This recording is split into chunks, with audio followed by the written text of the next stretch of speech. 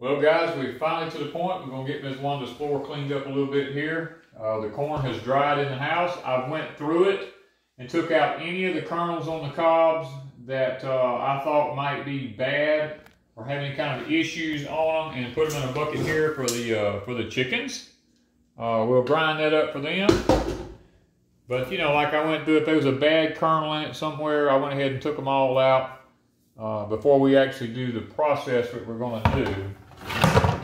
And I checked it all to make sure there was no alpha-toxin looking poison or anything like that on them.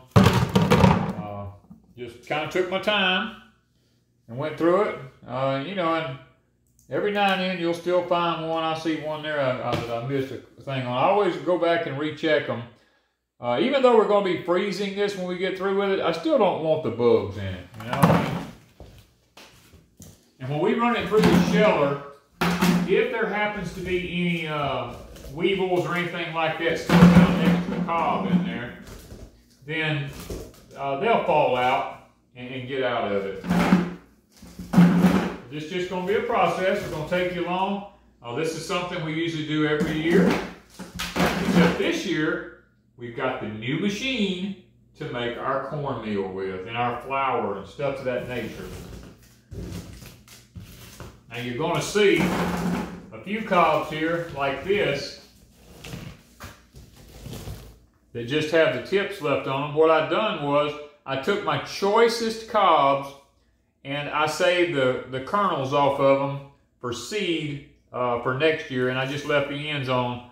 We're going to be using those, and I probably will use those for animal feed. I think I'm going to lay them over to the side for the animal feed. The rest of them here, we're going to be shelling them out. Show you how our old antique sheller that I built works. I'm going to link a video in the description below or above in the cards, wherever we end up putting it at. The sheller that we're going to be using, I actually built this thing way back when we first started YouTube, and I think you'll enjoy the video, getting to see how old this thing is. It may look like it's in mint condition, but we take care of our stuff. It hasn't been misused or abused or anything to that nature.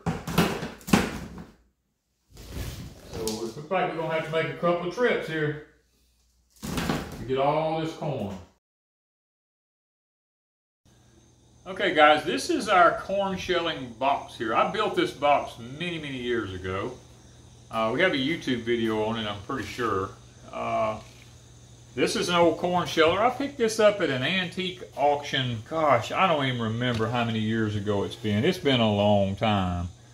And it's got a lot of features on it here. It's got a place like this end right here. This is made to, you know, you stick the corn in there and it takes it off that end, and you can turn it around and do the same exact thing on that end right there. And that takes it off of both ends, and then you can drop it into here.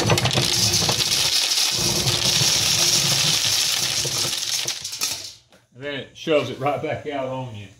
I mean, to me, the technology in that, as simple looking as it is, it's just pure genius to me. I mean, and then you end up with a corn cob that can be used in the garden. It's all steel, American made. I mean, that's old, it's an antique.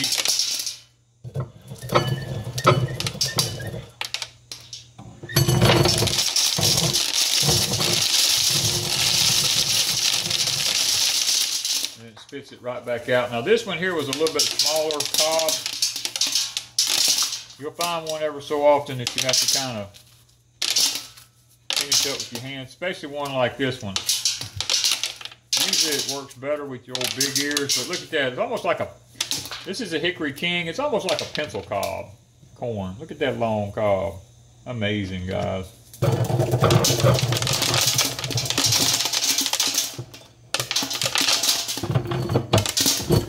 old big ears get to be the job. Sometimes you have to adjust them.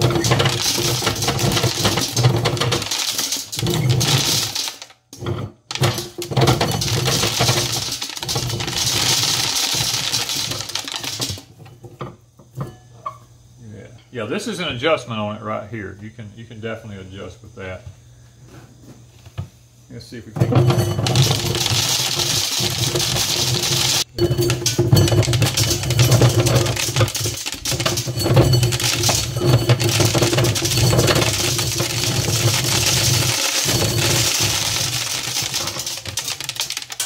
Kicks it right back out in your hand. Nice deal.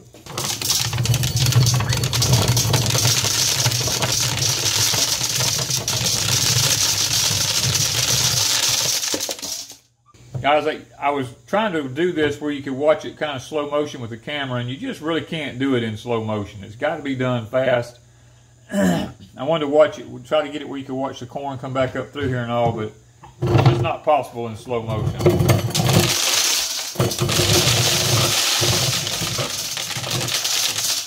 These are some big old, it ain't that the corn's so big, the kernels are so large. These kernels are huge.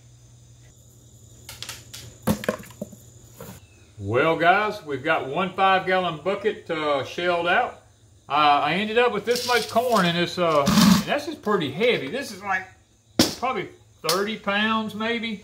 We need to weigh it and see. I guess we probably should weigh it. That's a lot of corn right there. It's heavy. Now, one thing I've noticed, this is my first year growing Hickory King. I've never grown it in my life other than this year. It's a lot harder to shell with a sheller than my Danny corn is. And it's only because the kernels are so large. The thing broke a lot of them up, you know, taking them off. That's why I wouldn't want to use this if I was trying to save it for seed. I wouldn't want to use it to, you know, to take the seeds off. I hand shelled all my seed ones. But it's got a lot of corn on it now, I'll say that. The cobs are really tiny. My Danny corns, a lot of the cobs will be a little bit bigger in diameter. Some of them will be littler. But they're average, they're pretty close to this size, but the kernels are, on my Danny corn, are long and slender. It's a dent corn also, but this is a short, fat corn, which makes it a lot harder to run through this this sheller here. But nevertheless, I shell that whole 5-gallon bucket in just, I don't know, maybe 8 or 9 minutes. Can't do that by hand. Couldn't do it by hand, by no means. You know, and now we've got a bunch of corn cobs left over. Now these are really beneficial on the homestead. If y'all have watched our tomato planting videos, we use these in the bottom of our tomato holes as a sponge to hold moisture during dry weather so that the tomato plants don't do without any moisture. And hey, even back in the old days, I call it the old days, back in the outhouse days, they used them for toilet paper, guys. The white ones were used to check yourself with. I mean, go figure that. It had to be some rough times back then. You know, the old Sears and Roebuck catalogs, I guess is what you used, and then you checked yourself with a white cob. But and I guess after that, they just dropped them down into the hole with the outhouse. And I've never used one. Let me say that. I guess you just dropped it down in the hole, and the bacteria and everything just ate up, and I guess it just turned back into good old compost at some point. But nevertheless, now comes the part I'm waiting for, because we've got this new machine here, and it's called a Bravo 4 from Premier One. And for all you crybabies out there, we did buy it. They didn't give it to us. We're going to use this to grind a lot of our stuff with. Now this thing will grind. I bought all the screens to go with it. It will grind feed, oats, rye, barley, wheat. It'll grind corn, grind all these things. And I got all the different sleeves to go in it, screens, because Wanda and I can't eat the store-bought cornmeal and the store-bought corn flour and stuff like that. Even if it says organic, lots of times it's still harvested with Roundup. They spray the whole field to kill it all at once. And it may be grown organically, but it's not harvested organically. And if I eat store-bought cornmeal or corn flour, even though it's organic, it tears me up on the inside. It just destroys my intestines. So if I grow my corn here at home where we use nothing on it, like this here, I don't usually have a problem. My gut system doesn't seem to reject it like it does store-bought stuff. And this still has all the germ in it and everything. I mean, nothing's been taken out of it. Now we are going to do what's called winnow this. We're going to be going back and forth between two containers, blowing all the chaff out of it and stuff like that before we grind it, because it does still have some little pieces of cob in it off of the corn cob. It's still got silks all in it and stuff like this. So we want it as clean as we can get it before we actually start making cornmeal, grits, and corn flour.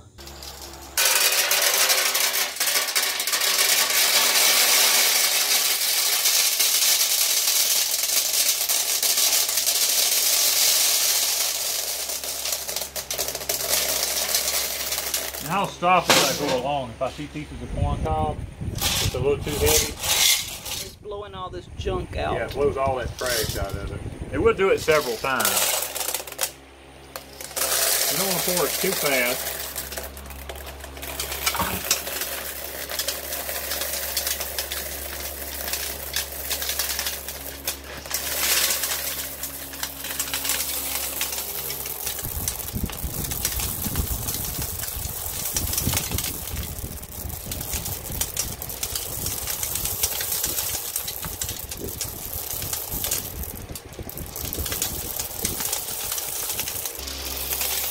Guys, there's a sweet spot when you come to doing this with your fan.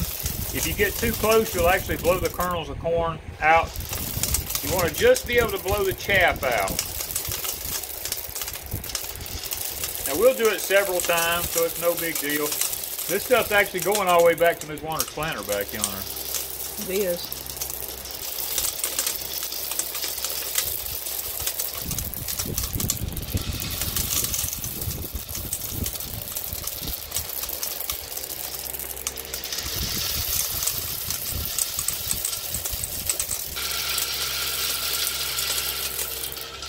Guys, if I had not done this process and had just ground this, all of this would be in my cornmeal. And this is all the way back to her planter back there where the fan's blowing.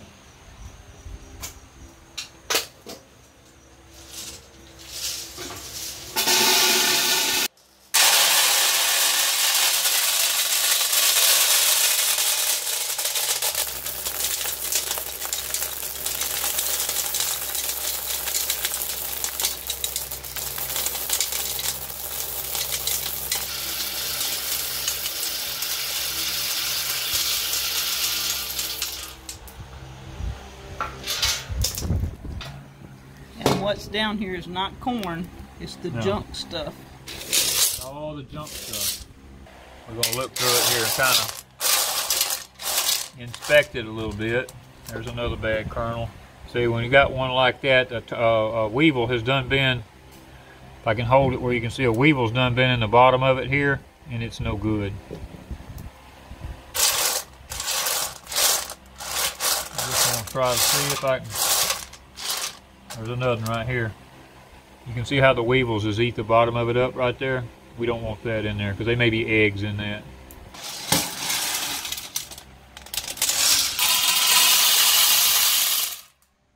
And you'll find pieces of cob, stuff like that.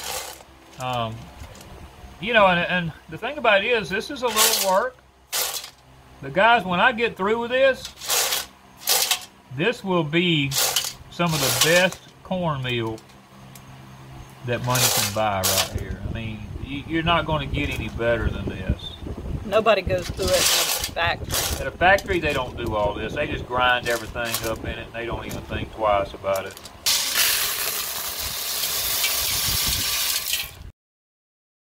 Well, we have 20 pounds of shelled out corn from a 5-gallon bucket of Hickory King.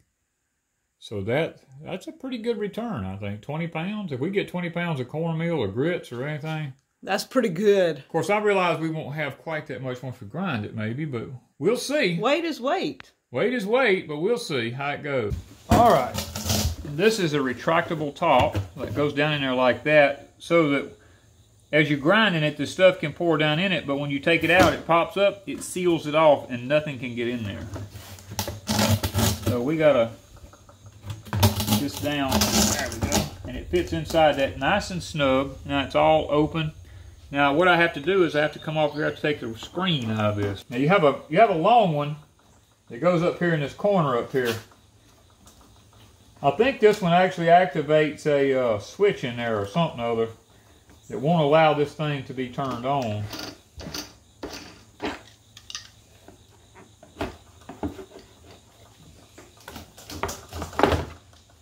Yeah, because we don't want that screen in there for making cornmeal and grits and stuff like that. And you're supposed to be able to just slide it right out of there.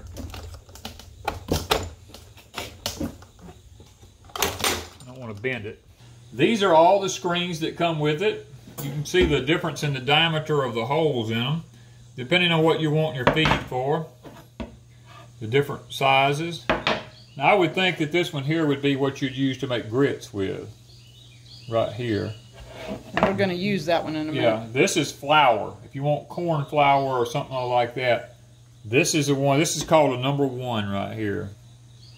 So we're going to make a little bit of we're going to make a little grits first and see how it goes. Now what we'll do when we get through making the grits is we'll probably sift it, and any of the real fine particles that comes out with our sifter will go over into the flour. Let's see if we can get this thing to go in here. You want to make sure that it's got some places in here that it needs to fit. Okay guys, there's some little tabs in here. You got a tab here, and there's tabs on the back sides. You got one up under the bottom here on the back side, right there. And then you got one on the inside, one on the outside, one on the inside. You got to make sure it fits all of those tabs really good. And sometimes you may have to take something, tap it just a little bit to get it to go in there. But we've got it in. You want to make sure it fits against that back really good in there, snug all the way around it. And we've actually got that happening. All right. Now, you want to make sure that this little lever right here is closed.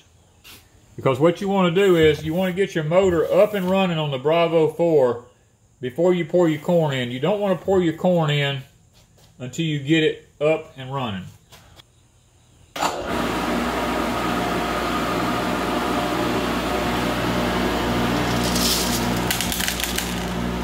Now, I'm going to open it up just a little bit. This lever.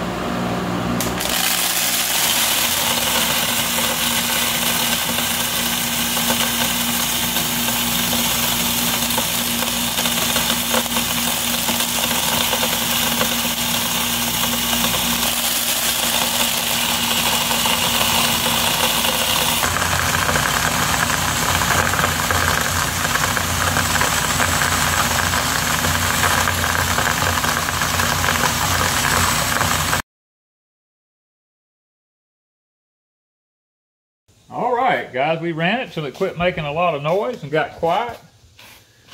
Let's see what it looks like. Now all you gotta do is squeeze the top of the bucket down, slide it out, and then we're just gonna lift the top of the bucket off. Now you see how it's sitting there, what I was telling you about. You see this right here? This is actually corn flour that's in it. Now this looks a little coarse for grits. Doesn't it to you? According to what we're used to, yeah, I guess so. It looks a little coarse, but now there's a lot of corn flour in that. So we can sift the corn flour.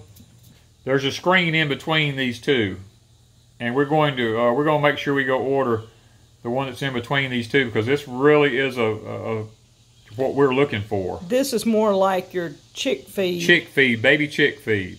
And then there's got to be one in between that would be your grits. Yeah. And then this is cornmeal and corn flour. Cornmeal is almost like corn flour in places. In places, yeah. So that's what we're going to be doing.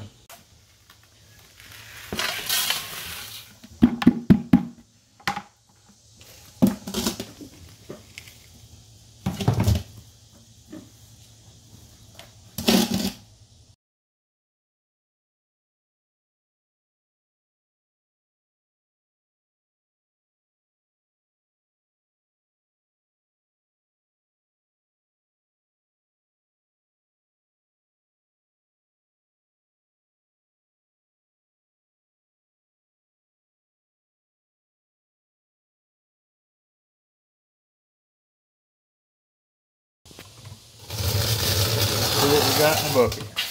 Huh? Let's see what we got in the bucket. I'm going to take this thing. I'm going to try to clean it off. Ooh, it's warm in there. Pretty hot. I don't know if that's a good sign. Been running how long? I've been running about 30 minutes. Wow. Look at that. It smells like cornmeal. And it is hot. Look at that. That's pure corn flour. It is. So we need to get that in something and get it in the freezer and let it just be cooling before we bag it. Oh yeah, it's got to be cooled down big time. But that's a lot of corn flour. Awesome.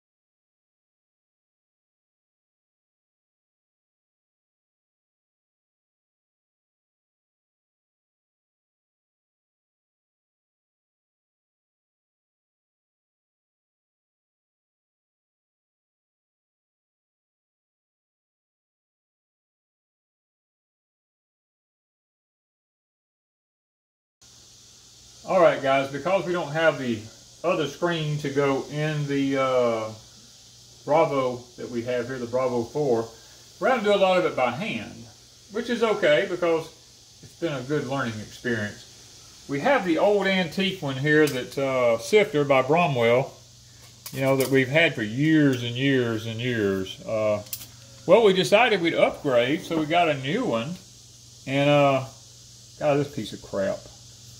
I mean, you know, we first turned it, man, we was like, yeah, this is going to be great. But then I put my finger on it, and look, it don't even turn.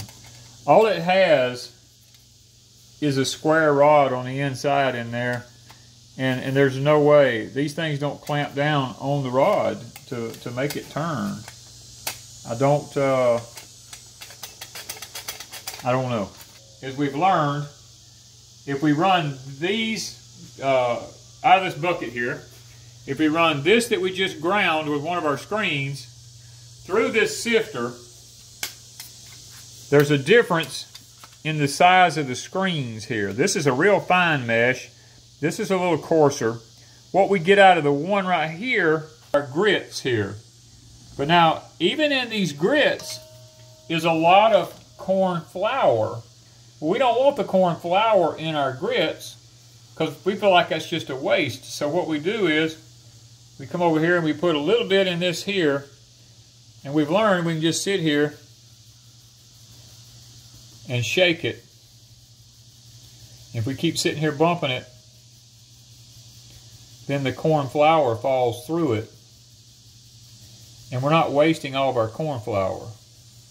And then basically what we have when we get through doing this is pure grits.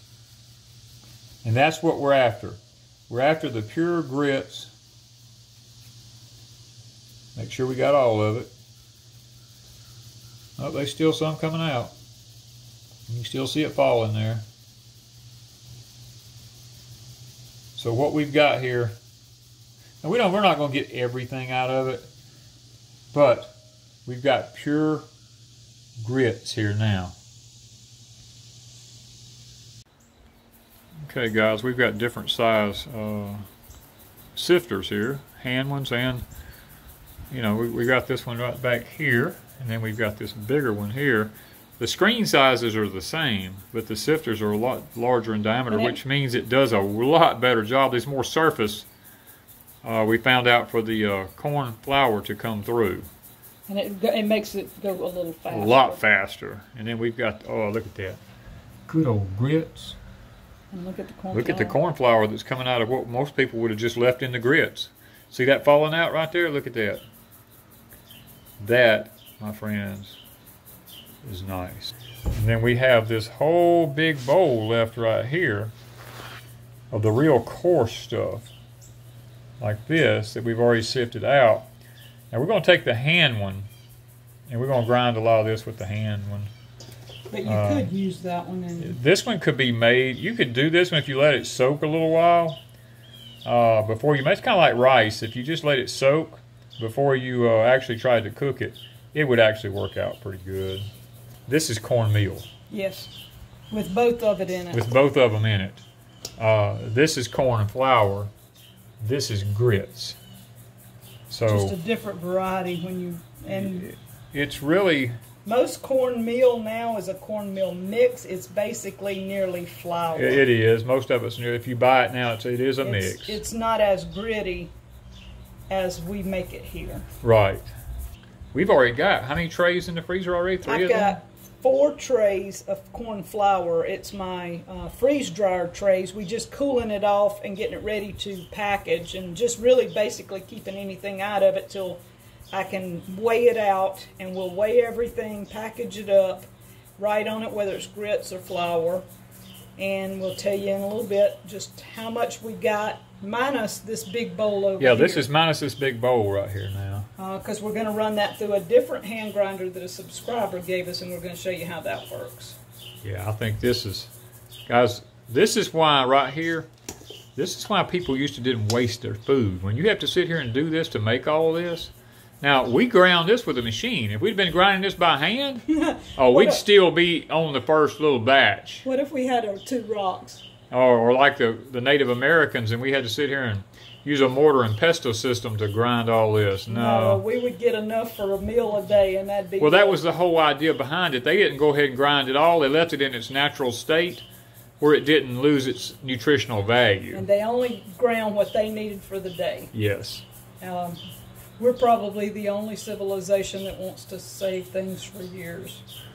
Well, I do know lots of our subscribers and lots of people I know keep wheat. They buy the wheat berries and keep it in full in the form that it's in, and then they grind it as they need it so that they don't lose its nutritional value. Yeah. But that's pretty awesome. But we could do that too. We could just put the corn kernels up. We could put them in the freezer and save them. Yeah. But that means we've got to get this machine out every time we want to make some, and it's better to do it in one day and have everything stored. And I can oven can this. You're right. And once we freeze this, technically we can take it back out and it's shelf stable then, because there's not going to be any bugs in it, because the freezing is going to kill all the bugs in it. I could oven can, or I could vacuum seal it in bags. Yeah, once it's been froze. It would be awesome. And you want to freeze it for about 2 weeks. That kills any larvae or eggs or anything in it from any weevils or anything like that, or so that it makes it shelf stable. So. And if you oven can, that kills anything too. Yes.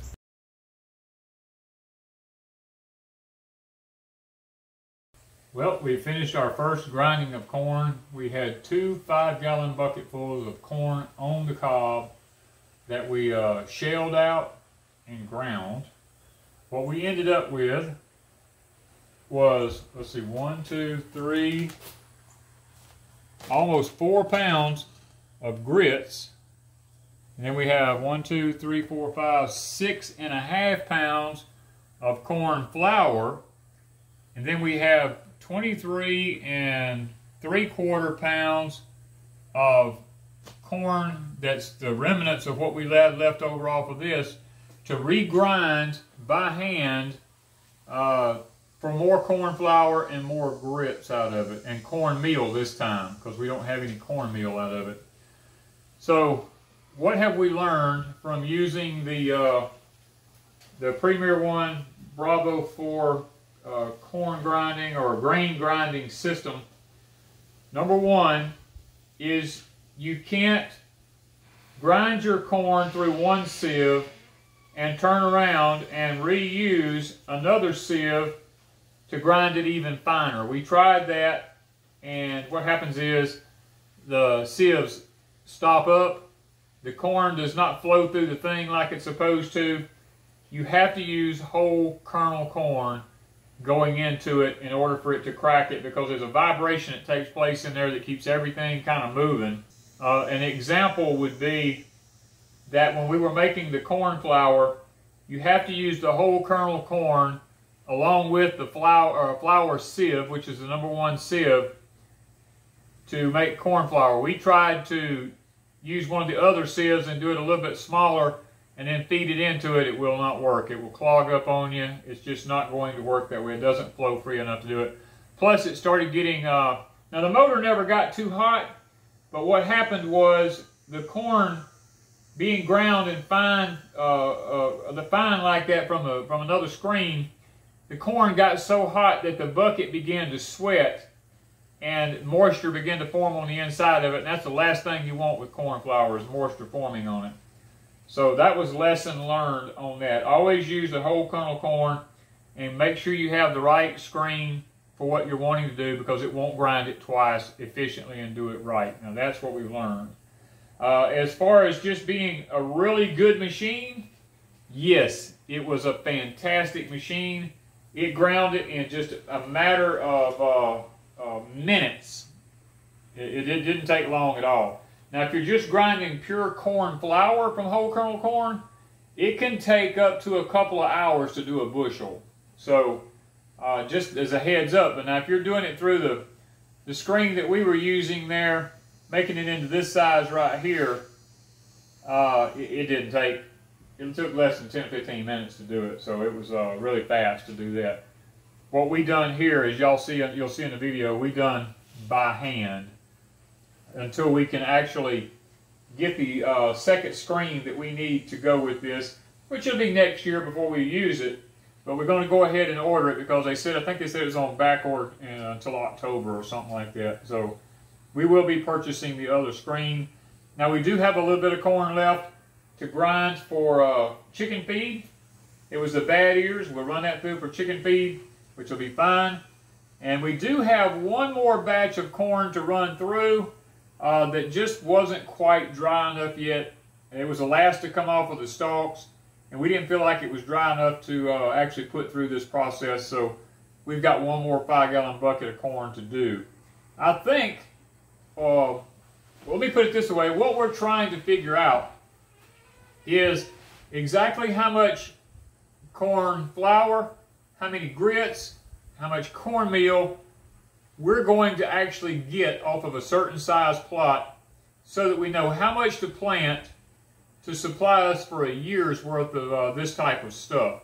I think after this year, we're probably going to be able to get a pretty good idea of exactly how much corn we need to plant. Now this is the Hickory King. Another variety of corn, I don't know how it's going to work out.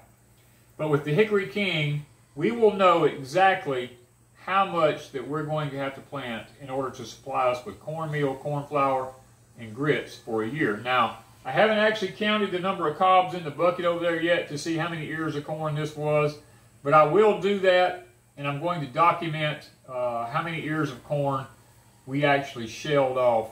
We just thought we'd carry you along on our journey of making grits, corn flour, and cornmeal here at Deep South Homestead, and trying out the Premier One Bravo 4V grain grinder. Thank you guys from Deep South Homestead.